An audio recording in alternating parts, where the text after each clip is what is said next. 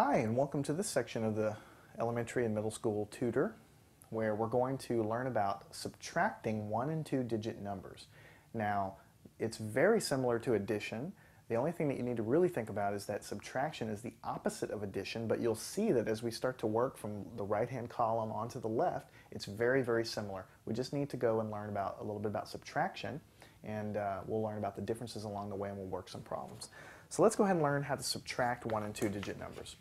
What if you had 5 minus 2? Now this is what we call subtraction. So instead of adding these two together, we're going to take the difference, okay? Now what that means, though, is that if you had 5 balls to begin with, 2, 3, 4, 5, okay? And I'm going to subtract 2 balls from it, okay? Okay, here's the 2 balls here. What I'm really doing here is I'm basically going to subtract 2 balls from the 5, so I'm going to take 1 ball away, 2 balls away. I'm going to take them away. They're gone. I've given them off to my grandmother, okay? I don't have them anymore. I had 5 to begin with, I took 2 away. How many do I have left? That is what subtraction is, okay? Now you can see that in this case you have 3 balls left. So the way you would write this is a 5 on the top, a 2 on the bottom with a subtraction sign, okay? And then you would write down the answer just below here, and that would be a 3. Now you can write your balls down and you could scratch off numbers, and then you would be able to find the answer. But just like in addition, it's going to be difficult. It's going to be hard to do, because if you have like 34 balls, I mean, you have to write all these on the board. So you can learn and do what I'm going to teach you here, and that's going to be, for small numbers here, you could just start with 5, like in this case. Take 2 away, 1, 2, and how many do you have left? Well, you have 3. So then we knew we could put the 3 down here. Okay, so what we're going to do here is we're going to work some problems with subtraction of 1 and 2 digit numbers.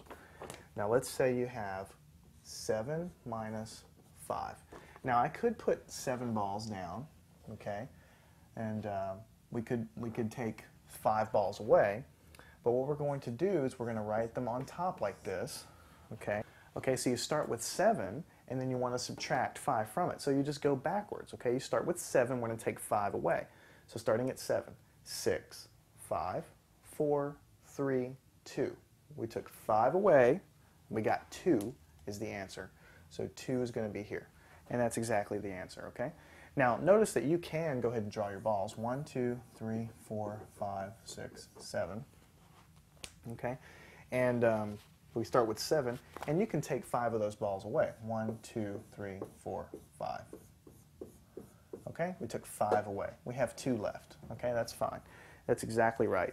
But you'll find that as the numbers get bigger and bigger, it's going to be hard to write all these on the board, and so I'm trying to teach you how to use your fingers there and help you out.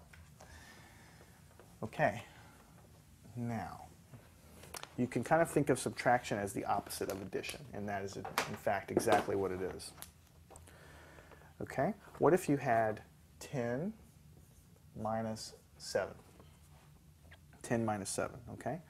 Well, first thing we want to do is we want to write the numbers on top of each other, just like before. We're going to put a subtraction sign, okay?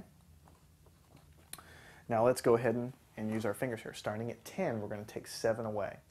Starting at 10, 9, 8, 7, 6, 5, 4, 3. So we took 7 away, and we're going to have 3 in the end, okay? So we're